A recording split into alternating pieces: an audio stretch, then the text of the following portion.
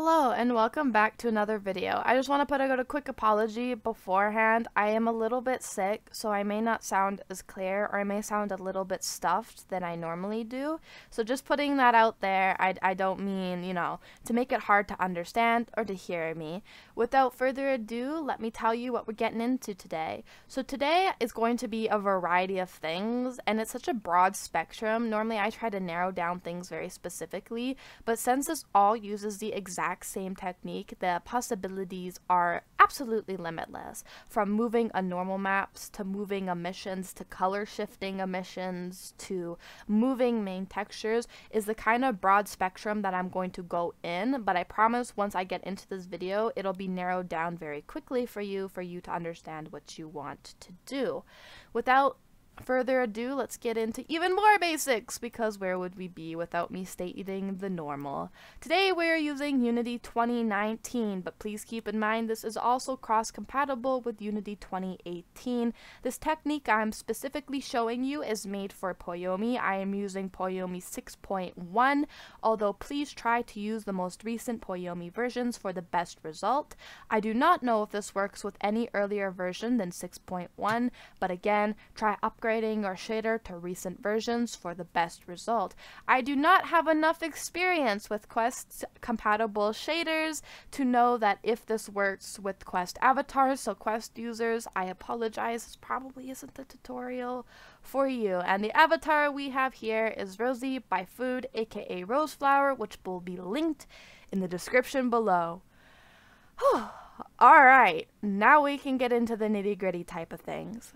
Now, what do I mean by moving a mission or color shifting a mission? Well, if we go to the back here, we can look at this tattoo right here and we can tell that it's shifting through the colors.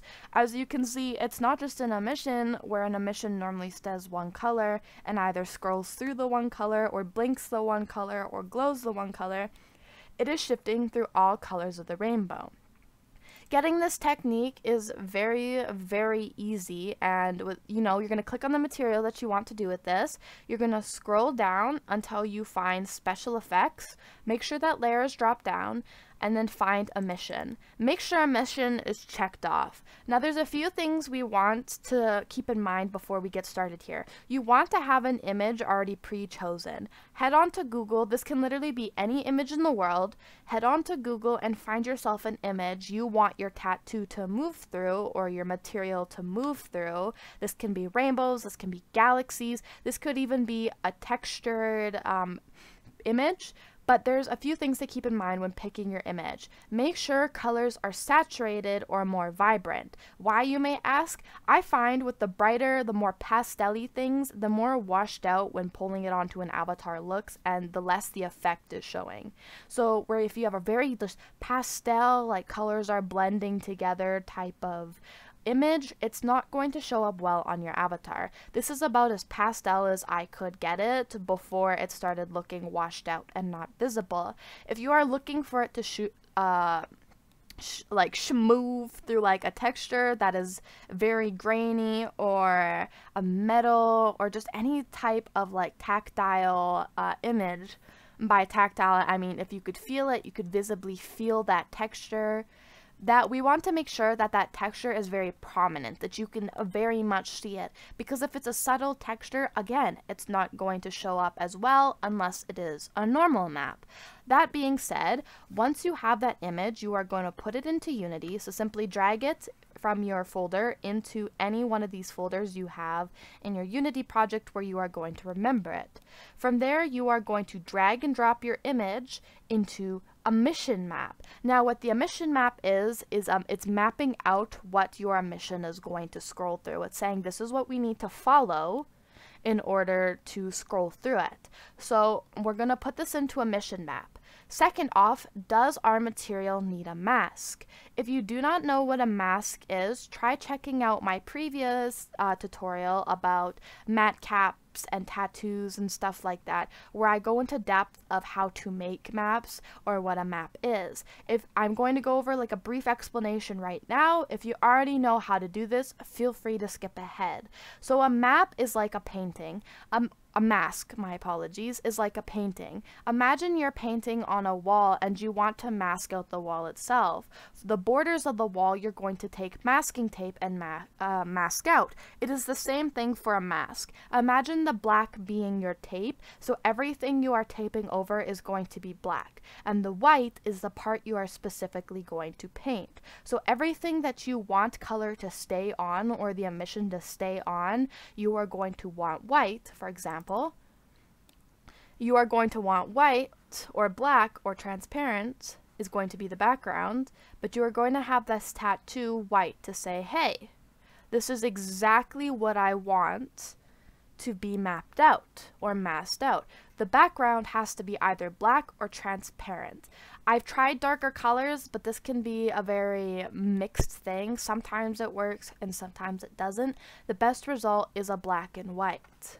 Now that we have that set and we figured out whether or not we need a mask or not, we are going to go into what's called panning. This technique is not done through scrolling emission, which some people might thought because it's scrolling through, but a scrolling emission normally works through one solid color. But looking at this, we can pull down a emission map, and what we are going to see is tiling, offset, and panning. The only two things I'm going to focus on right now are tiling and panning.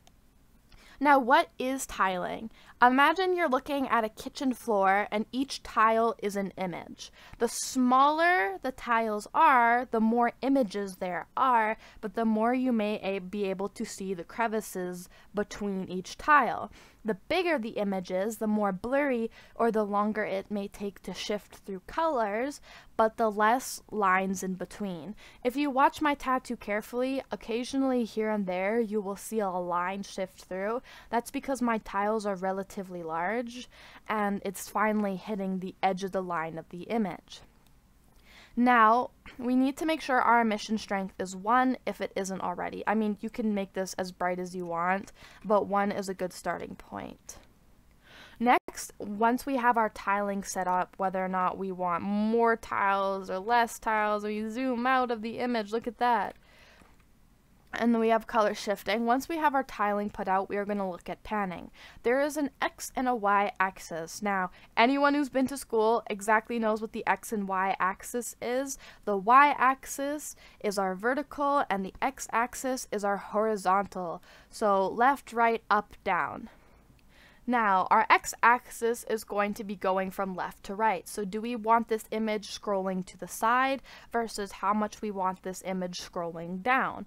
So if I was to take away the 1 from the y, my image would only scroll from side to side. There would be no image coming down ever. But if I put it to a 1, each of it's going both places, where it's going left to right, and occasionally an image will come down, as you can see right here. Now, the more we put it on, the x-axis is the faster it's going to scroll. So I could make this literally 20 and flash people with that. But because I want it to be a slow shift, we can put it to 1 or 2. Now that's color shifting or material shifting emissions. Next, we are going to talk about normal maps. Normal maps, in case you didn't already know, is what provides a material texture. This is normally done through either Blender or Substance Painter. There are other methods to getting a normal map done, but it is what makes the texture of a material 3D. So it's no longer just an image. A normal map will look like this mess, but it's what's able to make something 3D. So if I turned up the normal intensity, the more textured it becomes, and if I look through to the side, it's an actual 3D texture. Now, I'm going to make this normal map very, very prominent, just so you can see exactly what I'm about to do here. So remembering back to the scrolling through emission, we pull down this little arrow beside normal map, and we see the exact same thing. Tiling, offset, and panning. So the more tiles there is, the smaller the normal map becomes, but we'll keep it 1 to 1 just to keep it even. But going back to panning, the moment I touch this and I move it to 1, our image starts panning. Due to the way each clothing article or material or item is mapped within Blender can obviously differentiate the way this is going to move, where people are like, well, this one's going up and down, but we only affected the x-axis. That's because of the way that this was mapped within the program. So if I'm moving this to Y, this is now going side to side, and these are going up and down. That's exactly how we make the moving normal map. Now, this same exact thing applies when it comes to main textures. I don't exactly have a main texture here that is not just a solid color. I could probably put this in. I definitely can't. But if you have a texture that is, you want it to shift between, again, another Google image, or you want it to start scrolling through, the same material or the same method is applied right here, the panning and the tiling. You can apply this to so much, although these are the three things that are the easiest to do it with, and you can just have it pan through any image, any color, gradients, whatever you'd like. I really hope this helps spark some creativity, and have a great day.